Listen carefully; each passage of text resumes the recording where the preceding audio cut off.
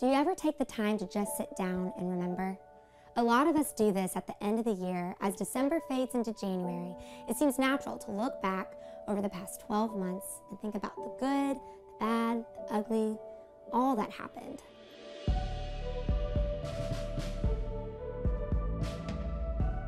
In Deuteronomy 10, as the Israelites prepared to take their first steps into the Promised Land, Moses challenged the people to recall all God had done for them.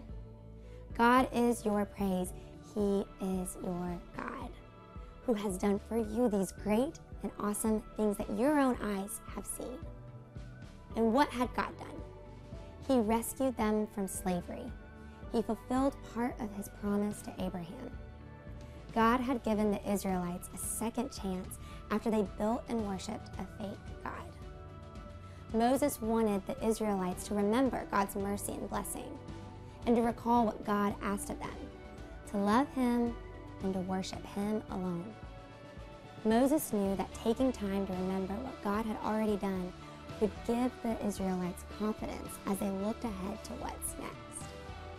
Maybe you could take some time today to remember some of the things that God had done for you, the mercy he's shown, or the promises that he has fulfilled. What are some of those things that come to mind? I bet if you take some time to remember, you will discover with the Israelites that God is your praise too.